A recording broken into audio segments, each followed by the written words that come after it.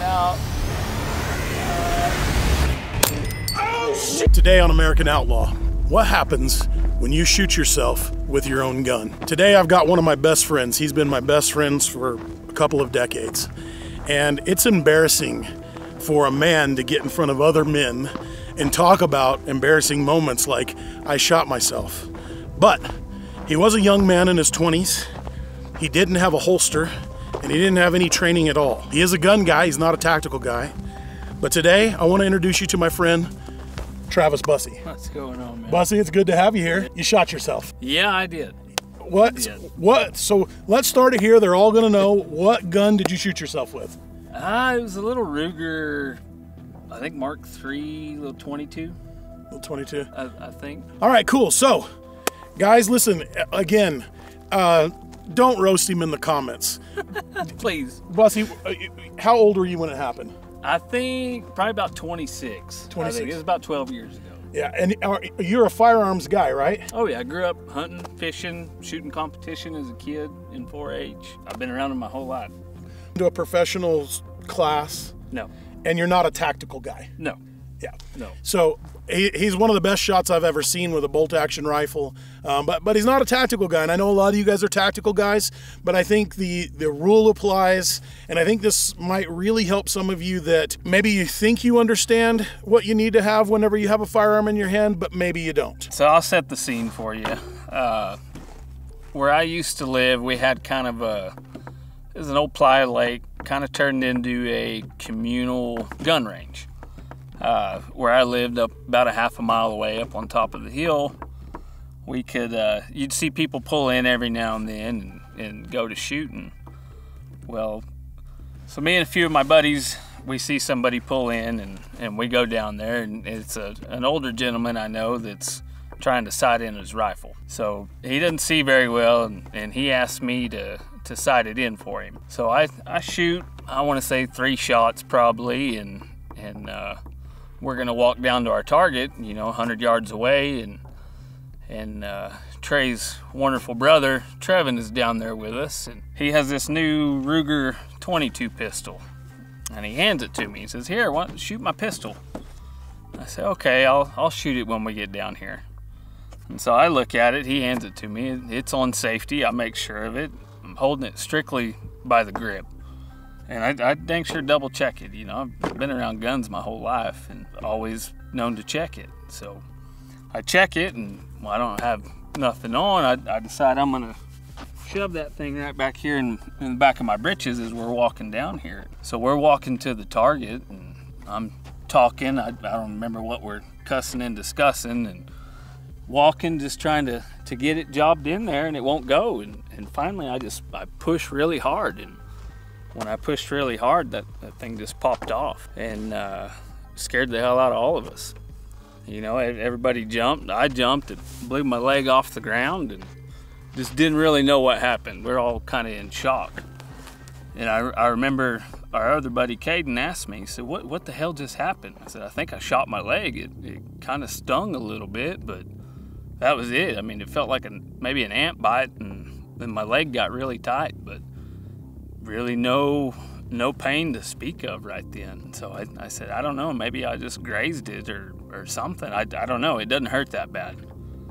And so we just keep walking. We walk all the way down to the target, and as I'm walking, I can kind of hear a little squish squish going on in my boot, and I'm just kind of trying to keep quiet and keep my composure together. Wait. Let me just cut in here. So you're telling me that you felt an ant bite and your leg tightened up, and you told the other guys that you think you shot yourself, but instead of pulling your pants down and seeing, you just kept walking. We did. Keep going.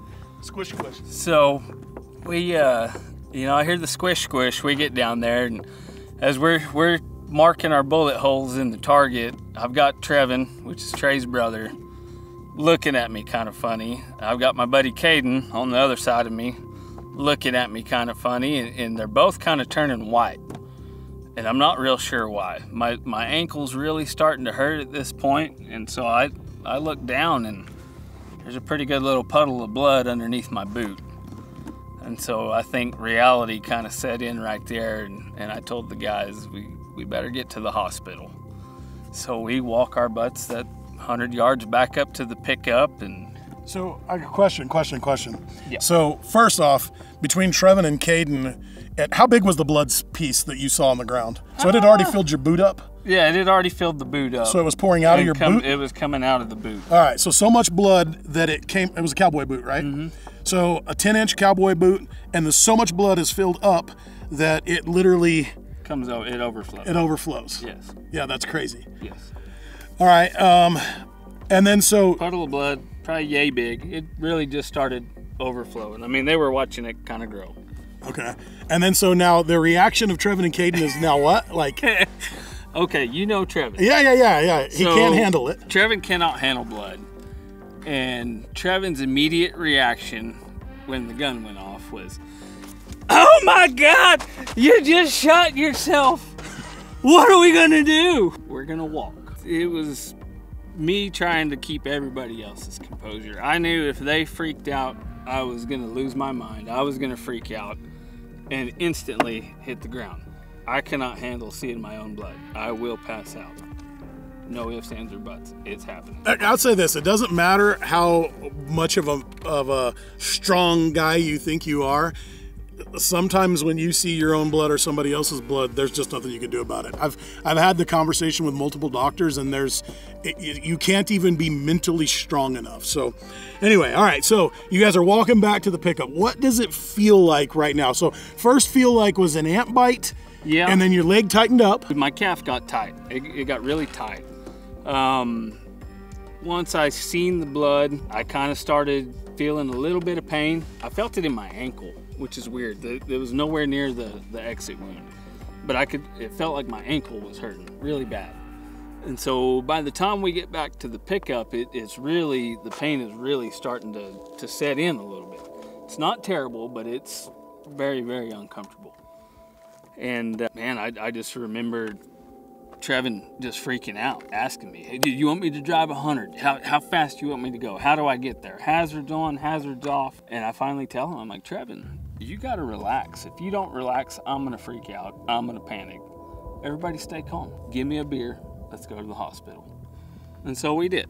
They handed me a beer and we drove on to the hospital. So Trevin's driving. Trevin's driving. You're in the passenger seat. I'm in the passenger seat. Caden's in the back. Have you taken your boot off yet? No. Pants off? No. So nothing, you just still have blood coming out of your... No tourniquet, no nothing. My mind was not working as it should. I mean, you got blood, you got to stop the bleeding. So, all right, from the time you guys got into the pickup, after you discussed, it's funny that whenever you're in an emergency situation and everybody that we're talking about here are some of the most hard grown-ass men you've ever met. So it's not like they can't react to an emergency situation, but it's funny how your brain starts processing. Do I turn my hazards on? How fast do I drive? Do I run the red lights? That's something that you guys should already be mentally preparing for. In the event of an emergency, what am I going to do in my town should I have to drive? But that's for you guys.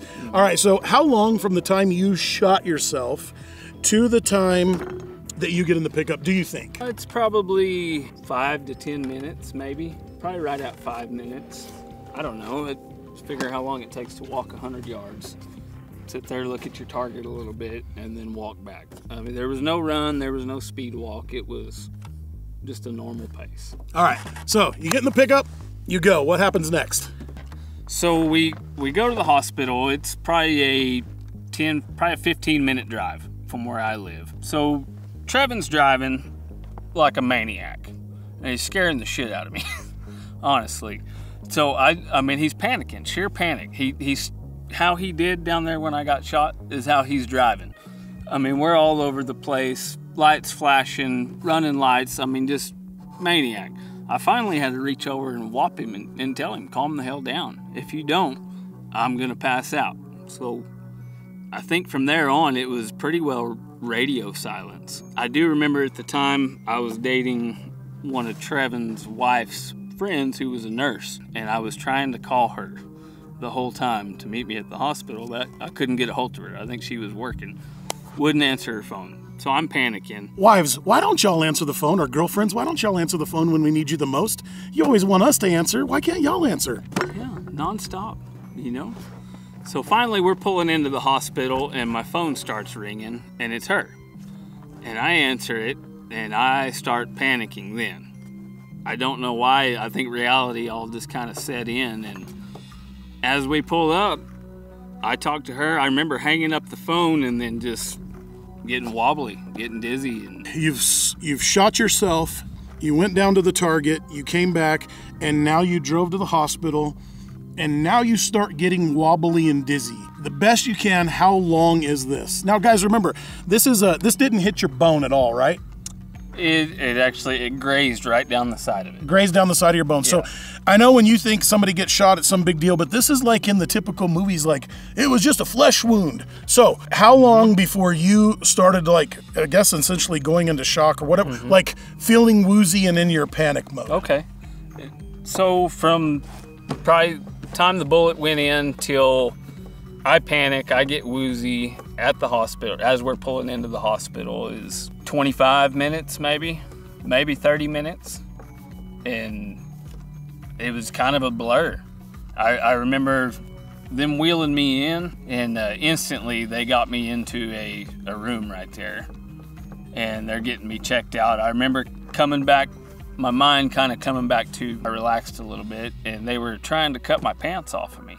And they were trying to cut my boots off of me, which I've been a cowboy my whole life. You don't cut my boots. So I physically took my own boots off, and I took my own pants off, because back then I wasn't making a whole lot of money and couldn't really afford to go buy new boots and new pants. So I took them off myself and was able to crawl back into the bed there. And I remember some doctors coming in just sheer panic. Okay, so you jerk your own boots off. I can see the nurse right now. You're like, get away from me, I'm taking my own boots off. Do you remember how much blood was in the boot then? Had you stopped bleeding yet? I think I had stopped bleeding by then, because I don't remember any, like, a lot of blood being in Trevin's pickup. I don't know. I really don't remember that part. Maybe we can get Trevin on to tell some more follow-up story. Okay, so at the time that you remember taking off your boots and your pants, had they given you any pain meds?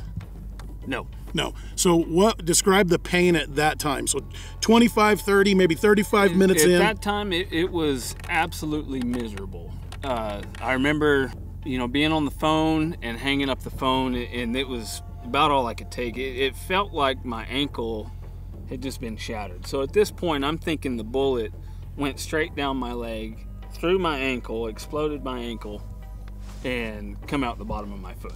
That's what's going through my mind. So you have not seen where this hit you yet? I still haven't seen it. Okay. So I get my boot off in the ER and my pants off, and I remember my sock just being dripping solid blood. All right, so I get my boot off, get my britches off, pull my sock off, and this is the first time I've seen it. So the whole time I'm thinking this thing went all the way through my leg, through my ankle, blew out the bottom of my foot. I don't know what to expect.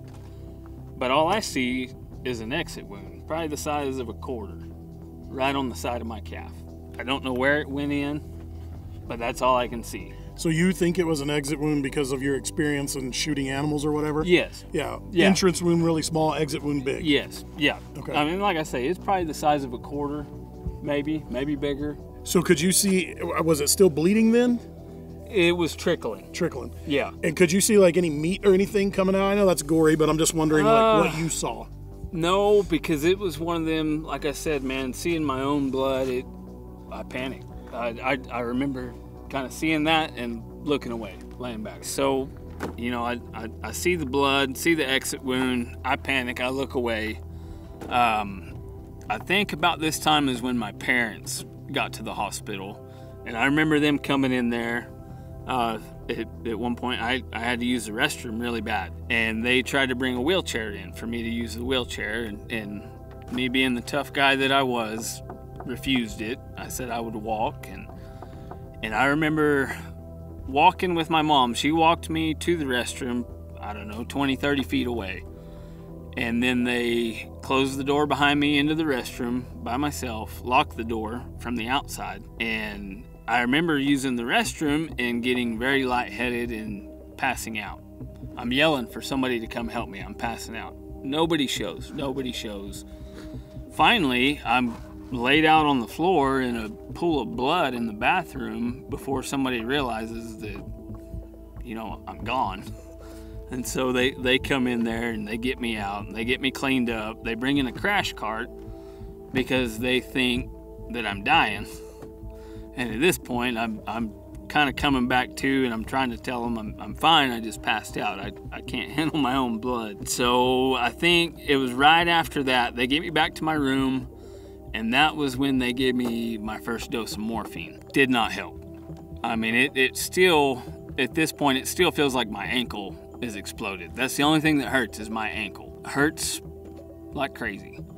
So we keep waiting. They do x-rays on me to make sure there's no bone damage or anything like that. They've already found the entry wound, which came in right behind my knee, and you know, they'd explained to me my ankle's fine, nothing else is injured, through and through, bones clean, no vascular damage that they can tell, and they have plans of releasing me in the next 30 minutes. And so I'm laying on this bed and talking to my dad and my mom, and I think at this point they tell me they're bringing my discharge papers, and I remember signing some papers, and then another surgeon walks in, kind of panicked. He reaches down and touches my foot and then runs out of the room, and I don't see him again. And so it kind of has me a little worried. So I don't really know what's going on. I'm thinking I'm going home, and next thing I know, there's a team of doctors and nurses, and they have a freaking backboard, and they're rolling me around, throwing me on this backboard, strapping me down, and I'm trying to figure out what's going on. Like, where are we going? And that's when they tell me, you're fixing to lose your foot. We think you have what's called compartment syndrome, and it's cut off circulation to your foot. We have to get you to Lubbock right now. And I remember telling them, I can't afford an ambulance ride. I can't afford this. And they say, no worries, you're going on a helicopter. Like, this is very urgent. This is life-threatening. You need there now. You're thinking you're leaving the hospital. How long at that point, from the time you have shot yourself to the time that you are getting strapped to that board on a helicopter? Probably 3 to 4 hours, roughly. You know, it was probably 4 o'clock maybe when I shot myself in the leg, and so we're probably looking 7:30, 8 o'clock. Okay. In the evening. And so at this time, what is your pain level? They've already got you on. You said morphine, the first shot didn't work. What did work? When they were strapping me to the backboard to get on the helicopter, they hit me with something that took my speech away, took my ability to do anything. I was having a conversation with my dad at the time they shot that into me, and I just remember going, I couldn't speak. And finally it kind of comes to, and I asked them, what the heck was that, is what they gave me. And I didn't feel a thing. Zero pain. I was the most content I had been all day long. I didn't feel anything. Were you cognizant of where you were? And Yeah. You just didn't feel any pain. Were you, when they gave you the fentanyl, how long did it take before you your mind is somewhat clear again? Had you been on the helicopter, or had they already got you on the helicopter? Instantly. I tasted it, and then it was instant. Okay. It was weird, you know, when they shoot you with when they inject anything in you, you taste it. Mm-hmm. So it was instantly, I tasted it, and... What did it taste like? Do you remember? Iron. Maybe. No, it's okay. I have the same thing. I've had 17 surgeries. Mm-hmm. I've been knocked out a bunch, and I remember always now, they're always like, let me give you the margarita cocktail, and it gets you really dizzy. Uh-huh. And then the next one's like, I think I can stay up. And I remember asking a doctor once, how long till I feel this? And he said, 1 revolution of your blood cycle. And it was like, boom, boom, gone. Yeah. Anyway, all right, so you think you're about 4 hours in. Uh-huh. And, all right, tell us about getting strapped to the board and getting on the helicopter. All right, so now I'm shot up with the fentanyl. I feel no pain. I feel like a really, really happy drunk at this point. They hand me my phone and they wheel me out to the helicopter. And so we get on the helicopter and we take off. I think mid-flight, I probably started feeling a little more pain. And it's a 45-minute flight from Clovis to Lubbock by a helicopter. So about mid-flight, I start feeling it again, and they hit me with another, I guess you could call it like a microdose of it. So on the helicopter, sorry for interrupting. On the helicopter, you're inside like a little gurney? Yeah. So can you look out the windows? Oh yeah. Yeah? But at this point, it's already dark now. Oh, okay. I knew where I was.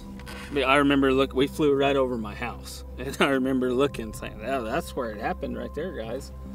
Was it just you? Did they let your parents on? No, just me. There's only room for me, the pilot, and 2 doctors. One in the very front passenger side, I guess you could call it, and then one right beside me. Okay, so in the time that you're on the helicopter, I'm guessing now your family's driving to Lubbock. They're driving to Lubbock. So if you've got a 45-minute flight and they've got about an hour and a half drive, so they were there 45 minutes, maybe an hour after you. By the time I get into my emergency room, maybe 20 minutes, my parents are walking in. Like I said, they flew me there. They're thinking compartment syndrome. And so they're running all kind of tests on me. Blood work, they're doing x-rays. I think they did an MRI maybe, just to see what kind of damage is done to my calf. Explain to me, because I don't know, and I know you're not a doctor, but to your best memory from a decade ago, what is compartment syndrome? So your calf is made up, if I remember right, they told me 4 different compartments, and they run lengthways with your calf. Well, what I did, when that bullet went through, it pierced the top side of one compartment, and it came down through the other, came out of it toward the bottom side and into the very bottom of the other compartment. So essentially I had blood pooling up in that compartment and then spilling out of that compartment just out into my leg, into the bullet traveled. Okay, so as they're doing all of these tests, do they just keep you on the fentanyl every time you say you're hurting? No, at this point, they pull me off of the fentanyl in there because I don't know why. They just did. It was several hours before they put me back on a fentanyl dose. And they would only give me just a little bit, maybe twice a day. Other than that, it had to be morphine in between, which that's a dangerous ass drug. It was before I knew anything about fentanyl. Okay, so let's go back to, they're giving you the MRIs and everything, and so what does the doctor tell you now? At this point, have you seen the entrance and the exit, right? At this point, I've seen both the entrance and the exit. I am now in the ICU, where I'll stay for the next 4 days. And really, all they're doing now is just watching. They just want to make sure that this blood's not going to continue to pull up, causing the compartment syndrome, which in turn is going to be rotten blood inside your leg. You're going to get blood poisoning and die. They have to amputate if that happens. So they're just watching is all they're doing. Did they do anything to stop that from happening? There was nothing they could do to stop that from happening. All they could do was hope that it would clot up and stop filling into that compartment. So how swollen did you get? Hell, at least as big as my thigh, if not bigger. At a couple of different points. I remember probably day 2 in the ICU. I refused a catheter. Tough guy. I'm gonna get up and do this myself. So I remember going into the bathroom. I had no bandages on. They wanted it to drain. Right, so they didn't stitch you up. No stitches, no bandages. They wanted this thing to drain. I may have had a bandage on the top, but they wanted that bottom one draining. That was the only way to keep from getting the compartment syndrome. But I remember going into the restroom. I had to pee. So I start peeing, and the closer I get to finishing peeing, the more pressure I'm feeling in my leg. I don't know what ties those two together. I don't know. But I feel like I'm fixing to die. My leg is fixing to explode. And it's just building, and it hurts so bad to pee at this point, but I have to. I keep going. And about the time I think I can't take any more, my leg just, the exit wound explodes. I mean, there's blood everywhere. Blood just shoots everywhere. Scares the hell out of me. I'm trying not to pass out. I remember walking back to my bed and just bloody footprints, bloody trail going all the way back to my bed. How much blood do you think I know it's probably hard to remember, but how much blood, how big was the puddle all over the ground? The size of this spool. I mean, it was the whole bathroom floor. It was massive. It was a lot. Did you feel relief when that happened? Instant. Instant relief. Instant relief. So the blood was just pulling up? And it had filled my calf up so much, and especially with the standing up and then kind of pushing to pee. I mean, at that point it hurt so bad I had to push to pee, but just that push, I mean, you could almost like watch that thing grow. And like I said, it was instantly, it just shot everywhere. And I'm turning, and I mean, it's just squirting blood everywhere. Not like your heart's pumping, squirting, just a solid stream. And like I said, I'm hollering for the nurse. I make it back to my bed, and I just laid out on the bed, you know, I'm ghost white, and she comes in and just sheer terror.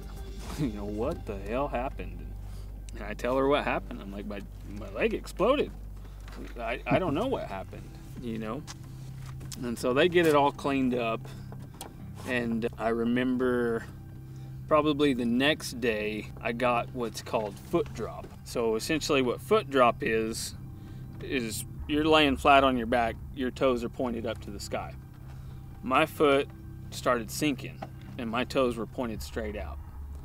Once you get foot drop, you can't pick that back up by yourself. I had to, they had to get me a boot that they could adjust the angle on, and every so often they had to adjust it up to where my foot was back where it was supposed to be. And so painful, miserable. This time they're still giving you fentanyl or morphine back and forth? They were still back and forth on the fentanyl morphine. But that wasn't helping?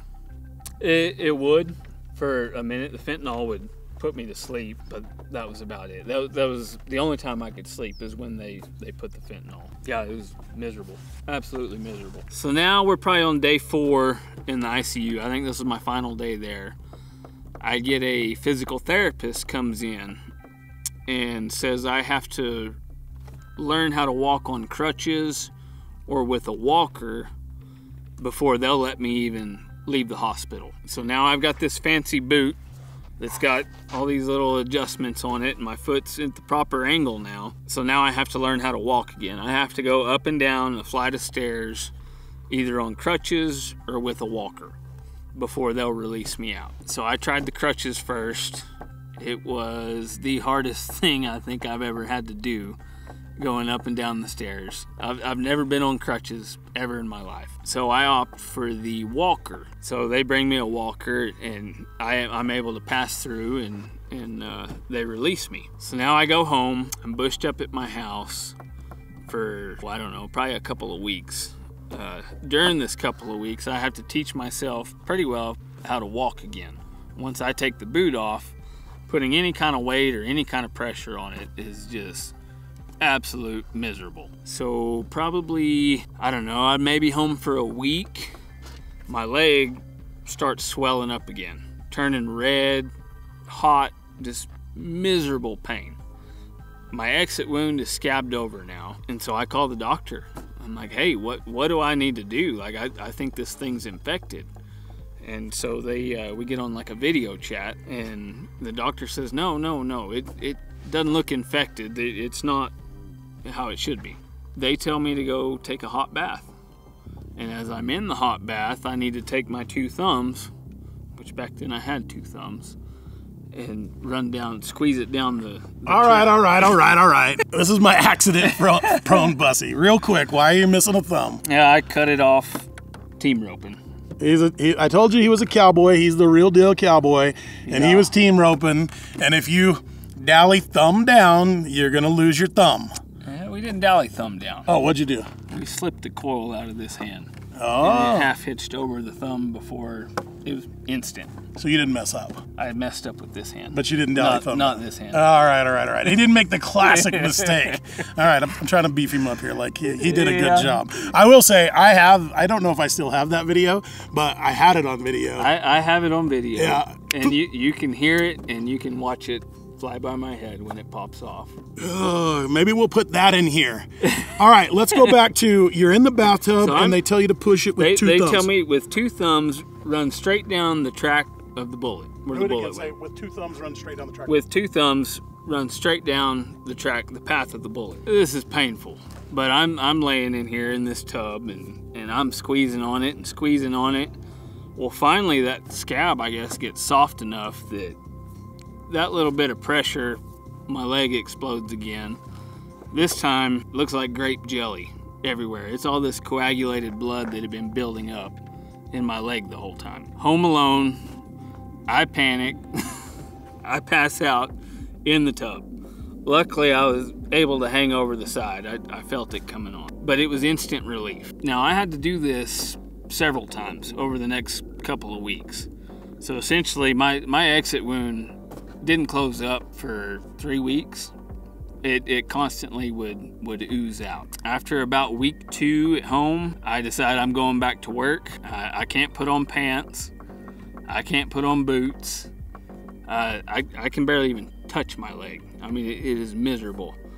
And in the cowboy world, if you can't wear pants or you can't wear boots, there ain't a whole lot you can do. You get shit jobs, and lots of them. Okay, so to just point this out, guys, I know some of you guys live in a corporate world. Bussy lived in the blue collar of blue collar worlds. It's where we both grew up. And when you're injured in blue collar worlds that aren't corporate worlds, you're not getting paid.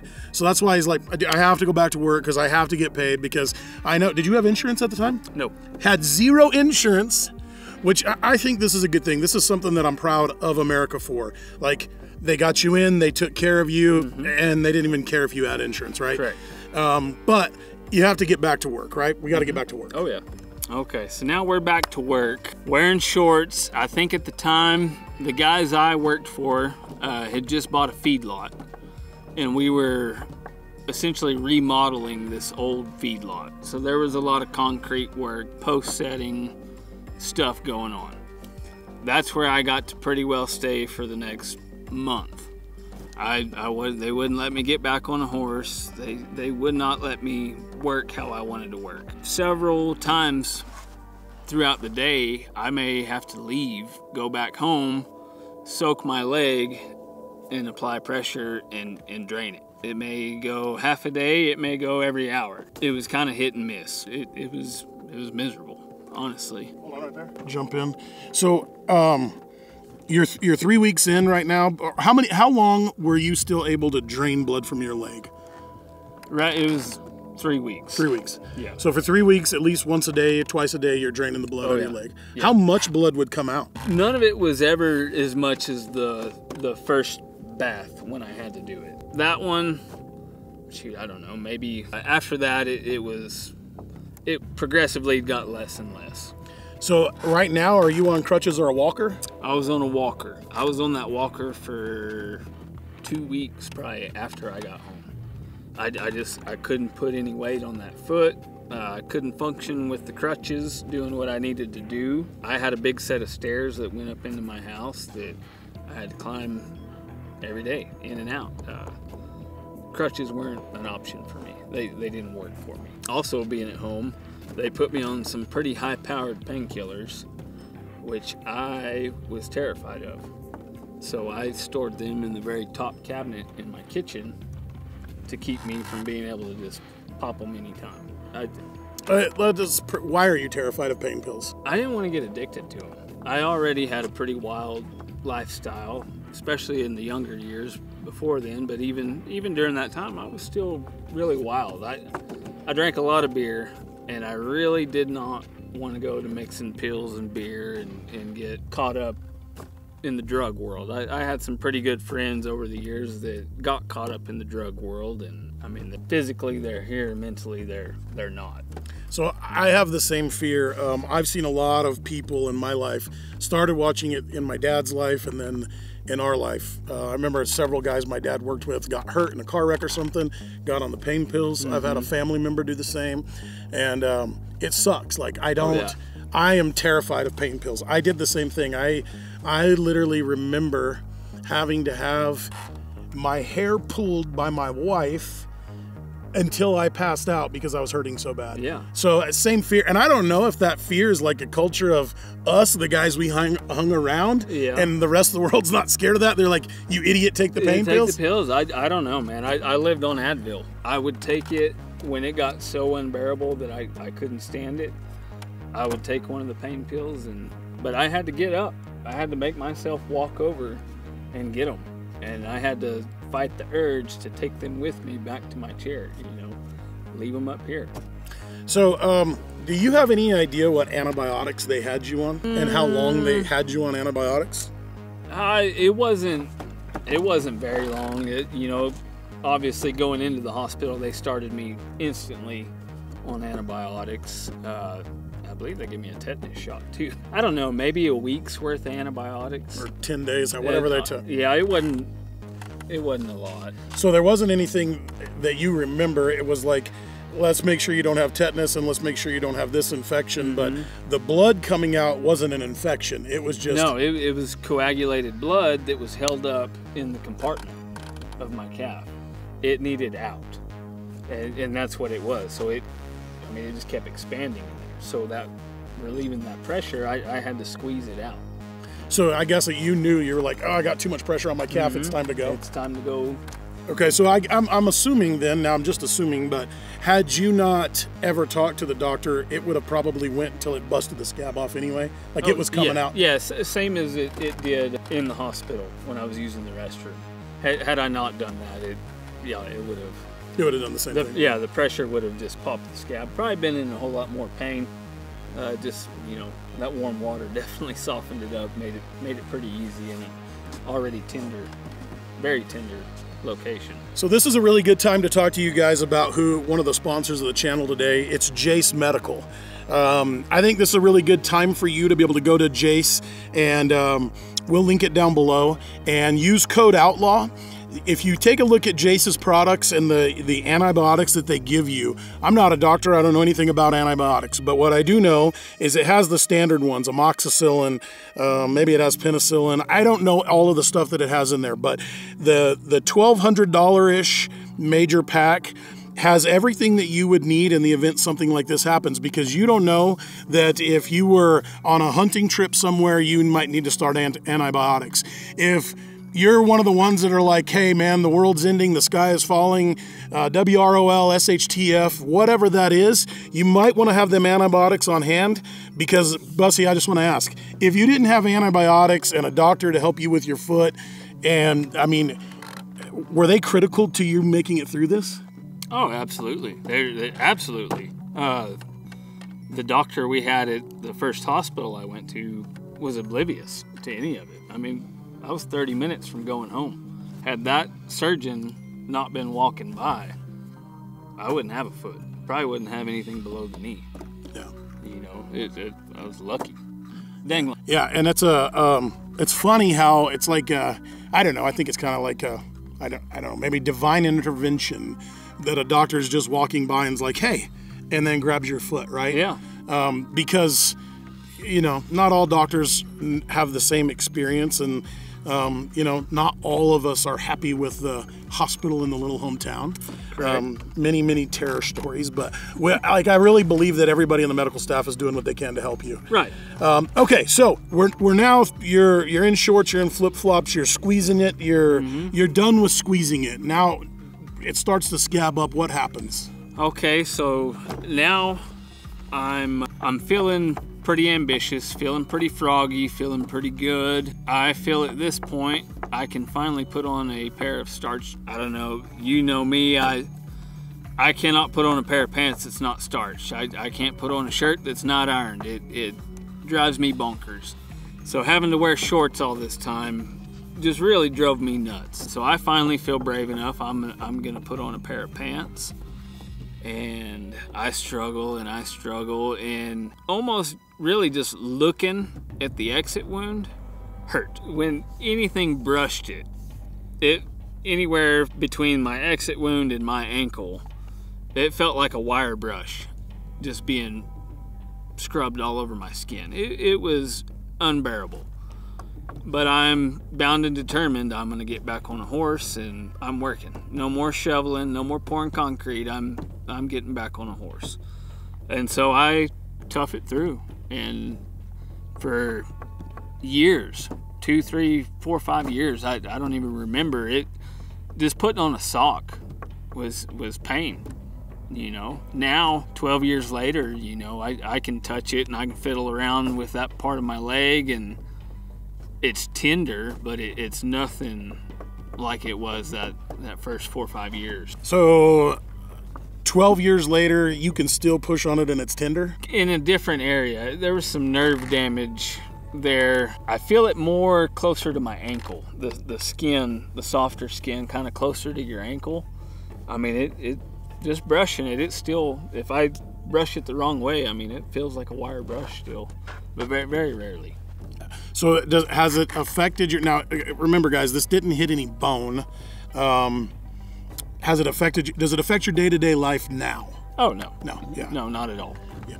It did when it happened, obviously, for a long time. I mean, it was probably a 3-month ordeal of start to finish before I felt normal. Okay, so now let's go back over, now that you know some things.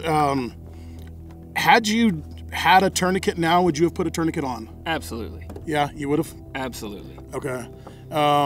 Do you put a pistol, do you put it in your pants? Do you put it in your belt? How do you carry your pistol now? Honestly, I haven't carried a pistol back there. I hadn't even attempted to put one back there since then, 12 years ago. I have a leather holster that when I do carry a pistol, I don't carry every day, but when I do carry, it goes on my belt right here on the side. I take it hunting, whatnot. I carry it in my pickup every day. I don't carry on my person. So guys, one of the things that the reason I wanted to do this video with Travis is holsters this is what I carry every day. So I've got a Glock 48, it always has one in it, and I've got this Incog Eclipse holster. And I mean, you can see my sweat on it, you can see how long I've carried it, you can see in my gun my freaking lint from my clothes and my dead skin, whatever. I carry this every single day. Here's what I will tell you. If you're gonna have a pistol, the same time you buy a pistol, you buy a holster. I'm not flagging myself here, notice this. You buy a holster. So if you're like, hey, I'm gonna get a pistol and I know I'm gonna get this pistol, order the holster first because it takes a little longer. Then you can get a pistol, because the number one, or the 4 firearm safety rules that we know, one of them is never point a firearm at anything you're not willing to destroy, including yourself. Guys, I see so many people like Travis, they put it in their back pocket right here, back in their belt, and they can shoot their calf or their ankle. They put it, I don't know, they cross their hand, or when they draw, they cross their foot. Or a lot of times, instead of you putting your hand up when you draw, so you know our first draw stroke is here, they keep their hands out here, and it makes it to where you have a chance on shooting yourself in the hand, especially if you're scared. That's why the draw stroke is here, so I'm protecting this hand, right? Or maybe it's down here, whichever one you like, but it's here so that I don't shoot myself in the hand. Shooting yourself is a big deal. Like, the number one rule of a gunfight, we're bringing this back to gunfighting, not target shooting. Number one rule of a gunfight is don't get shot in the gunfight. This includes shooting yourself in the gunfight. Number 2 rule, though, Bussy, is bring a gun to the gunfight. You got to carry a gun every day. You do. So how long until you picked up a gun again? Great question. How long till you picked up a gun again? Honestly, I've never been scared of weapons. It had zero effect on my shooting, my being comfortable around guns. That played no effect with me. Honestly, I don't know. I'm assuming pretty quick. You guys, you, Trevin, y'all were out there all the time. So anytime I seen any of you guys down there, I went down to the range and shot with you. I mean, you always had cool shit to play with. did the doctors say you were lucky? Were there like yeah. what was that? Oh no, they said I was absolutely lucky. I was lucky. The bullet ran straight down beside the bone. It didn't shatter the bone. It didn't go into the bone. It hugged the bone and it essentially just slid right beside it. I was lucky. I had a vascular surgeon walking by and noticed something was wrong with my foot. I was lucky. I only had one entry and one exit wound because I missed my big toe by millimeters. It actually cut a little horseshoe out of the stitching on my leather sole boot. You still got those boots? No. Wouldn't let him cut them, but he's got them. All right, so do you have the scar? Can you show us the scar? I do. All right, but first, hold on. I got something for you. I got something. Come over here, Matt. Come on. Bussy has no idea what's going on. He has no idea at all. And you know, being the clever guy I am, I call my buddies at Ballistic Dummy Lab. Bussy, do you think we could reenact you shooting yourself in the leg? Oh man. Here we go. I knew. And I got the pistol. Oh, Is this a similar pistol? that is almost similar. This one's a little more bougie than the one I remember, but it is very much similar. What is it? Very Ruger? much. Yeah, it's it a is a Ruger. Ruger Mark IV. Mark IV, so his was a Mark III. III. All right, so he's lucky. This is the wrong leg, is it? Or is this the right That leg? was the wrong leg. I got an idea. Do you think that we could put this in his pants That's just and then let him stick it back in his... I'm just kidding. All right, here we go. I'm gonna lay it right here like so that it's safe. Show us here where it went in. So essentially the bullet came in right here, the entry wound right behind my knee, and it traveled down alongside the bone through my calf, and it kind of made a little outward angle. It came out somewhere in this area right here. And so if this is, so your calf might have got about this big then? Oh, every bit. And then so you would have to take your two thumbs and push down like this? Yep. And then it would just Top to bottom. squirt blood. And it would squirt everywhere. So what was essentially happening, the way you understood it, is one of these was a compartment. This would fill up with blood, and then you would have to just squirt. Oh, or was this filling up with blood and you're pushing it out? No, I had to squeeze down. The bottom side of the calf is what was filling up with blood. Okay. The thickest part of your calf is right in here, which is where all your compartments are. Where that thing went in, it punctured two of them compartments. One of them not being able to drain out. Okay. It had to fill up so high before it could drain out. Oh, okay. But you felt most of the pain down here in your ankle All because of my pain I felt in the ankle. the blood was coming down here. I guess. I don't know. And like I say, the nerve damage I felt is in this area, where the exit wound on my leg is up here. This is where all so tender. So tender. All right, let's see if you can reenact shooting yourself. I have never shot a calf of a human, but I figure since you're the pro, give her a shot, bro. Okay. Well, let's Were there any last words? He said. let's not do this again. Well, I don't know. It needs to bend a little, but it'll do. So just imagine, so you had it right here. You were sticking it in the back of your belt. Sticking it in the back of my britches, so we're coming at a downward angle. All right. It honestly went right between the crack of my ass and burned a little line in my drawers. Oh, nice. Did you save those? We did for a long time. I even still had the pants for a long time. Oh, that's crazy. You got to save them mementos for your kid. I know. Hey, listen. So this is for my little, I don't know what he would be, my little godson Tate. One day you're gonna be old enough to see this and know your dad was a crazy, crazy dude. All right, reenact.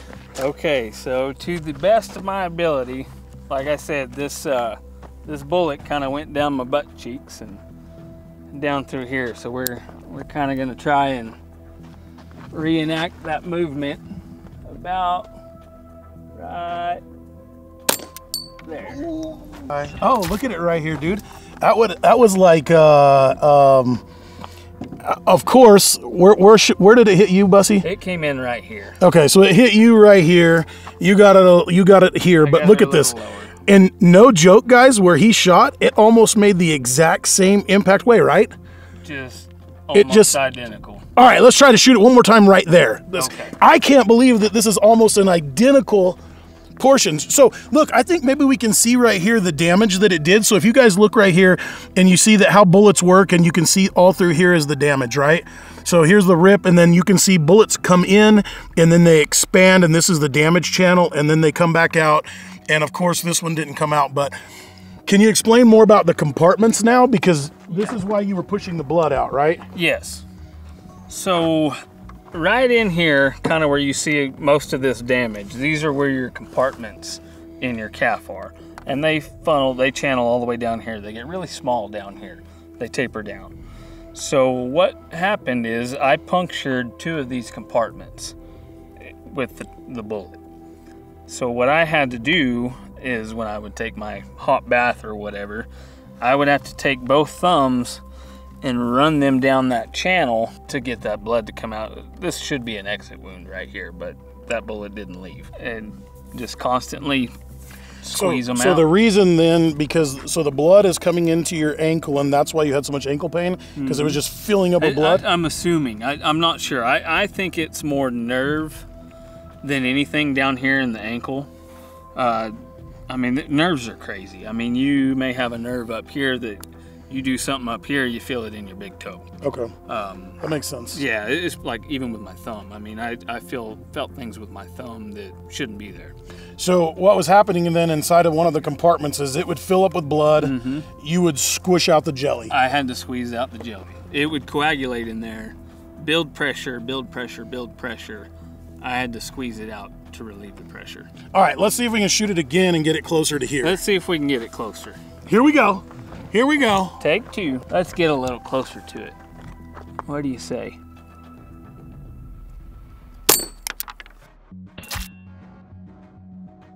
Look at that. That one almost came out right there. So the ballistic. That is the trajectory right there. That is the trajectory. That is identical. That's freaking awesome. That is identical. I bet you guys will start wearing a holster now, won't you? All right, Bussy, let's see it, bro. Show us the scar. Do you want to see the scars? I want to see the scars. Okay. Chicks dig scars. Chicks dig scars. Don't mind my. Does your wife like my tall socks? Does she play with your scar? No. Old habits die hard. I still like I wore with boots. So right here is going to be the exit wound where it came out, almost identical to where that one should have came out. And I don't know if you can see under here, but the entry wound is, I believe, right there. And then I guess this is like that bullet channel? Essentially, that's kind of the channel it followed right there. Kind of where that calf line is. It right in here is that top compartment, or the first compartment, and it went through this compartment and this compartment, and it came out. That's just one of those difficult things. Now, am I saying don't get one? Absolutely not, because I think Travis could have used one really big right now. I have one in my truck. I have one on my kit, because you never know that even in WROL, somebody takes a round or gets cut really bad, and you keeping them alive might be like your surgeon that comes and grabs your foot. Right. So any words of wisdom that you would give to people? Well, get a holster. At the end of the day, that's what it boils down to. Yeah, guys, a holster is a requirement with a pistol. What else? Tourniquet. Tourniquet for sure. Well, yeah, absolutely need a tourniquet. Like I say, hindsight, if I'd have had one, I probably would have used it. Yeah. I mean, I know there were several options, belts, whatever, at the time, but none of that crossed my mind. Always remember the firearm safety rule. Never point a gun at anything you're not willing to destroy, especially yourself.